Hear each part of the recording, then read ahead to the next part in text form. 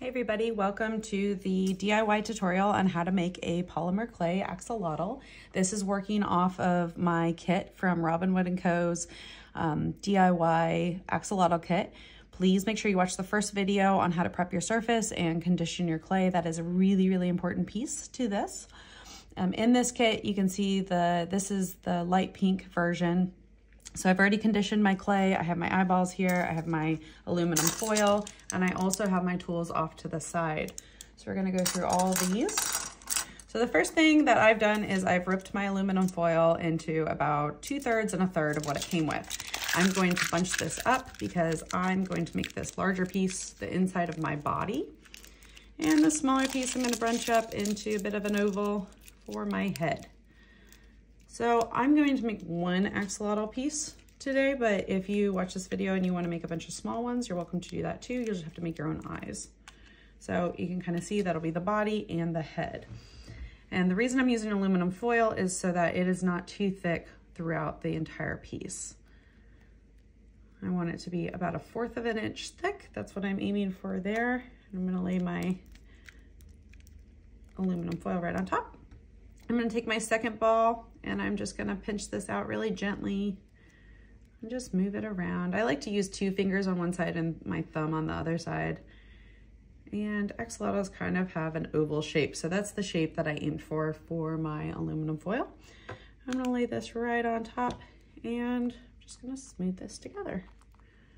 Gives you a great base to work off of, especially with beginners. And then these edges here, just take your fingers, smooth it back and forth. Once you get your clay nice and conditioned, it's great because it smooths really easily. If you're having cracking or any issues there, it means that you need to condition your clay a little bit more. So we're just gonna smooth all the way around. And then we're gonna do the same thing for the head. Now I want to save a little bit of my clay. I don't want to use it all on the head because I want to have some extra for a tail and some arms and legs. So I'm going to take this piece here. Actually, I'm going to use this one. This one's a little bit smaller. And I'm going to squeeze out a nice little shape. And I'm going to lay this right inside, wrap my clay around just like this. And then I'm just going to smooth. Your fingers are truly your best tools. If you want to use the tools that came with your kit, you absolutely can. There's nothing wrong with that, but your fingers are going to work a little bit better for these big creases here and really getting your clay nice and smooth. So I'm going to smooth it all the way out. You'll be doing lots of smoothing, so don't worry too much right now about fingerprints or any impressions. I'm just going to get our general idea of a head. Now, you can lay him flat like this, or you can make him sit up a little bit if you want to have an angle. I think I'm going to make mine sit up a little bit because it's so cute. Okay, now I'm going to tear off some pieces that I'm going to use for hands. Tear off a little bit bigger pieces that I'm going to use for my feet. And I'm just going to take my ball, roll it around in my hand. I'm using 2 fingers so that you can see, but you can also use your hand to roll it around, or you can place it right on the surface and roll it just like that. So you get a ball. Ooh, that is not even. All right. We're gonna have a goal of having feet that are the same size. So we got 2 balls about the same size there. Another way you can do this is you can make one large ball and then break it in half, which is a good way to get 2 even pieces, but a little bit harder to figure out what size pieces you want. So you can see that one is a little bit smaller, but I think I want ones that are more this size for his hand. So I'm just gonna add more to it. So it was really easy, now that's conditioned. And then we are going to make these a little bit more of an oval shape. So just take 1 finger and roll it like this. Get a little bit more of an oval shape. I'll put that off to the side. Same thing here. And if you roll on a nice smooth surface like this too, you get nice smooth edges, which is great. And then same thing with the little hands. There we go. So line them up next to each other, make sure they're about the same size. And I'm gonna smooth this out just a little bit. Now I like to pinch my arms on one side You know, you can make them face down like this or up, whatever you want to do for your axolotl. I might make it so that he can hold something. So I think I'm going to make my arms face up just a little bit because I think that's so cute and they look like that. So try to get your axolotl even on both sides there. And then same thing with the feet. I'm going to smooth these out just a little bit more. You do want a good general shape before you attach, but just actually, I'm going to make mine have little toes that go up just like that. So I am going to make the back of my foot a little bit more narrow, the top of my foot a little bit wider. Still trying to get about the same size as my other one here. Here we go. All right, now for this video's sake, I'm not going to smooth out everything on this little guy, but I would smooth out this line the rest of the way and make sure that there's no big creases in this body before I go any further. Also want to make sure that that head is on really good. And the next part is the tail. So I'm going to roll it around. Start with a ball.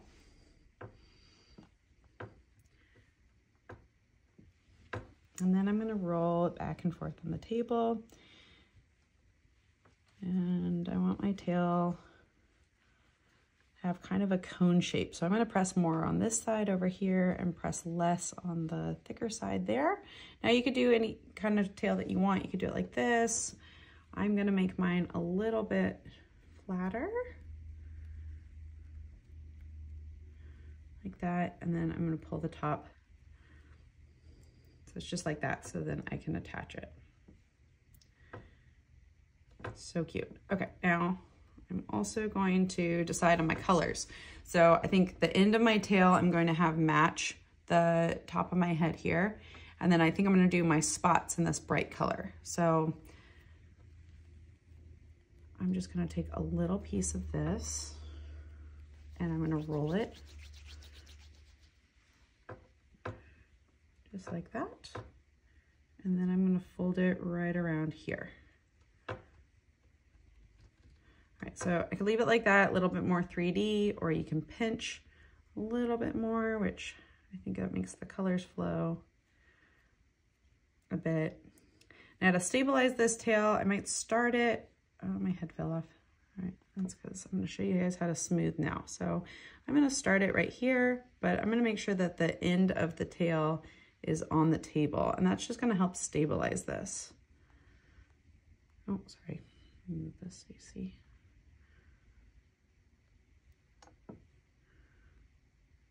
So we're going to smooth it really, really well. And again, you can go back with your tools. I'm just going to move the foot just so you guys can see really well. And then we're going to smooth the back side too.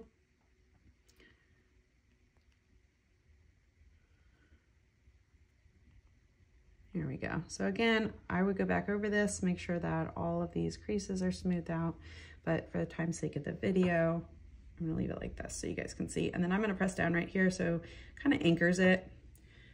Put my little feet back on. All right, now I'm gonna work on the head before I go to sticking it back on the body. So I really wanna smooth them all around like this. And you know what, maybe I'll just have him just tilt his head up. No, I think it looks pretty cute with his head like this. So I'm just gonna press a little bit more, make sure he has a nice stable head on there. And again, you could smooth it all the way, but I want mine to kind of look a little separate, not completely one piece together. So I'm gonna leave mine separate. And then we're gonna make those cute little protrusions onto the side. So what I'm gonna do here is, I'm gonna figure out where half of this is. Boop, rip that one in half. And then wrap this one into thirds. The goal of trying to get 6 balls that are about the same size. Now I've seen lots of different artist renditions, and remember, this is not exactly what an axolotl looks like. It's what you want your axolotl to look like. So sometimes it could be a little bit bigger or a little bit smaller. It's really whatever you want your your axolotl, your creation, to look like. And there's no right or wrong on that. But I would try to make them pretty even across from each other so that your axolotl does look symmetrical. So then what you're gonna do is just roll a little bit. And you also don't want your pieces to stick out too far because you wanna make sure that it's a pretty stable piece. So I'm gonna still keep mine pretty thick. You can see. And I'm gonna roll out all my pieces first. Oop. And thinking about which side of the head they're gonna go on. Make sure you can roll it out in your hand as well. If you roll out one and you say, oh, I don't want this one on the right side, I want it on the left side, just flip it on over. Work smarter, not harder. Right. Again, if you put this on and you're like, you know what, I do not like how this has ended up, that's okay. You just take it right back off and try again. Okay, so you can see I kind of started with one shape and ended up with a different shape over here. So I'm gonna match the one that I like. Again, still pretty thick. You don't want something that's too thin. And then you can do one of your tools. This one has a nice edge. If you want to draw on it, draw a little line, add some texture. Now, some people think it's easier to do that when it's on the surface, which is definitely an option.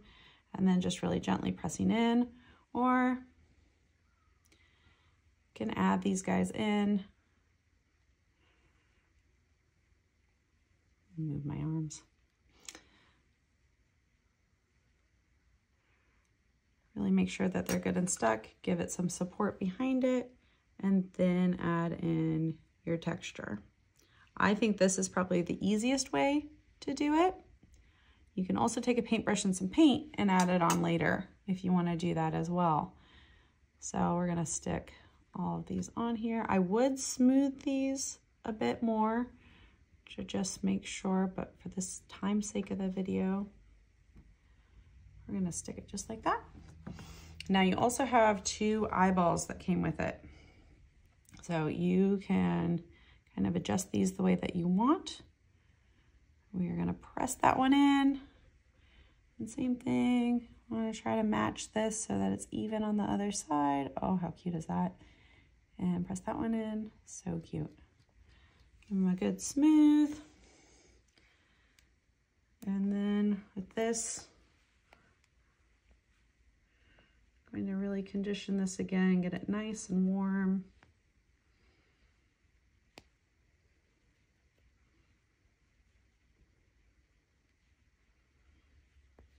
And then we could do a couple of different things here. We can press down, make a little dot like that. You could just do a circle. And you do want to press a little bit into the clay to make sure that this little guy is stuck on there. Make some cute little dots on his head. You can also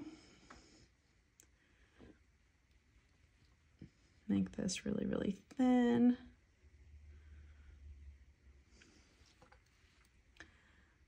Cut off a little piece.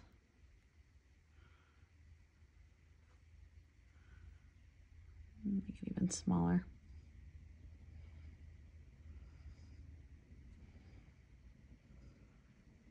All right, and it's just gonna gently stick to your finger and put it right here. And try to line it up with the middle. And make him have a little smile.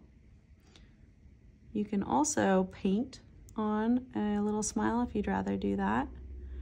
You can leave him without a mouth. You could just add a little nose, but I think that's pretty cute.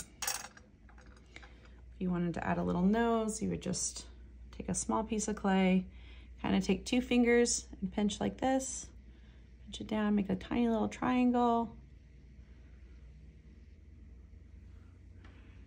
Make a little triangle nose.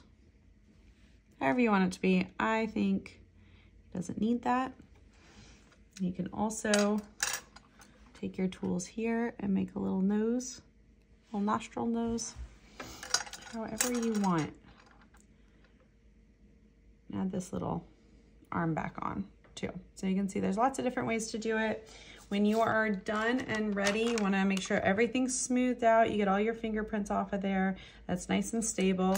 You're going to put it on top of the parchment paper, put it on top of a cookie sheet, and then bake it for 275 degrees for 15 to 30 minutes. Then go ahead and take it out of your oven and let it cool the way it will be warm. And then you can pick them up. You'll still have to be a little gentle with them because they'll be fragile, but all of this clay will be hard and won't be malleable any longer. And you will have a cute little axolotl disc buddy. Thanks so much for joining me. If you have any questions, leave them below, or you can visit my website, www.robinwoodrva.com. And I'll leave that link below as well. Thanks so much for joining me. I hope you have fun creating.